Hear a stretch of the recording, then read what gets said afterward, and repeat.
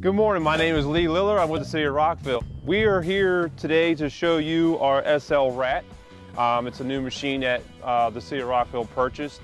It's basically a device that allows us to send sound waves through our sewer main to give us a reading on whether or how clogged up our sewer system is. We're getting ready to take you all on a ride along of our daily routine of the SL Rat and maintenance of the sewer mains throughout the City of Rockville, so let's go.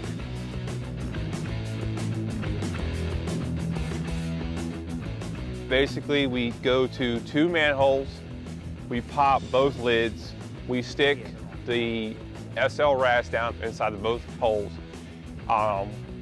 We hit the start button, basically letting the system run its course, sending the sound waves through the manhole. Basically, it bounces off of each other, giving a reading. These readings range from 0 to 10.